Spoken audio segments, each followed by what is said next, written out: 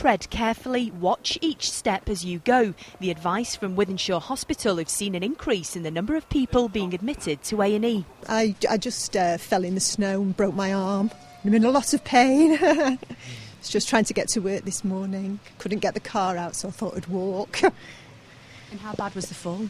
Well, I broke my arm, so I just slipped in the snow. I think you don't realise it's icy under the snow, and I didn't have very good boots on. So that's what happened.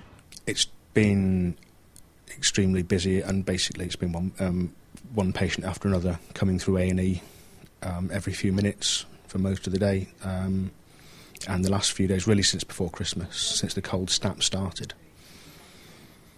Yeah, plenty of people coming in with what kind of injuries then? What kind of falls are you seeing? People slipping over in the ice and falling over on the wrist and breaking the wrists. People slipping over in the ice and breaking the hips. Hospital staff say it's 6 times as busy than on an average day, with many patients coming in with fractured bones due to the snowy, icy conditions. North West Ambulance Service say they're only sending out crews to those patients with life-threatening conditions. The mountain rescue team have been here. They've added their support to the ambulance service and have been out to many 999 calls. We haven't stopped this morning. It's literally one job to another. So you're here to support the ambulance? Because of their inability to work in the snow. So with our Land Rover ambulances, we can go places they can't.